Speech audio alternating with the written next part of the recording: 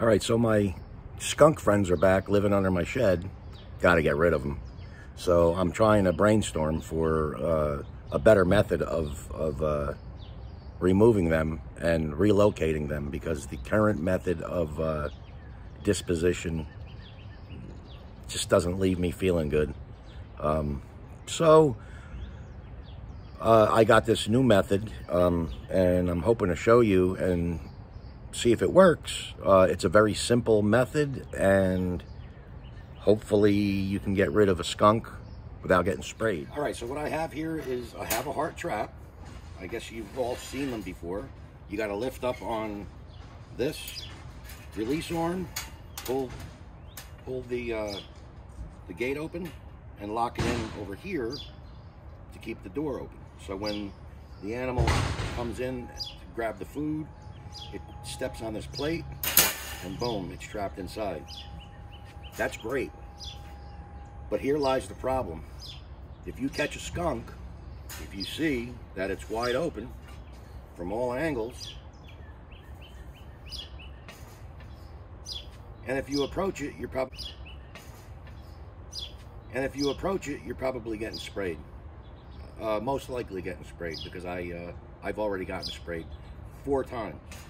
Even trying the trusted method on YouTube of covering it up with a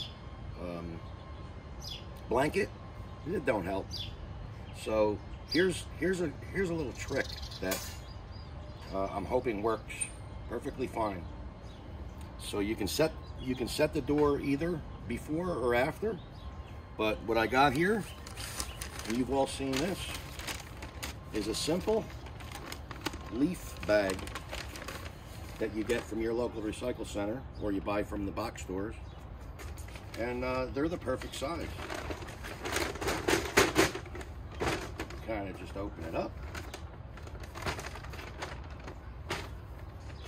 I'm going to stand it up. If you have another person to help you, that's even better. So I'm just going to put it in.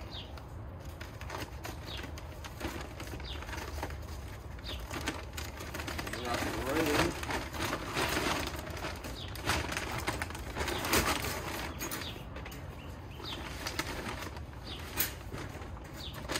Okay.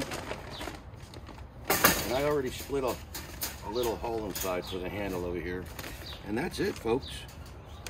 Lift it up, turn it up, and you can get your finger in there and lock it in, and it's ready to rock and roll.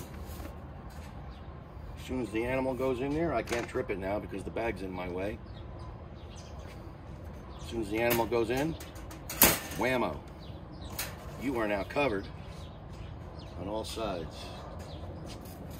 Take them away, and you don't have to have the guilt of getting rid of them in another method. All right, hope this helps.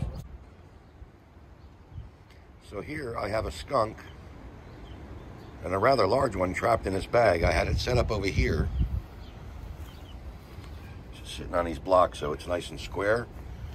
And that's the hole that he or she dug under my shed.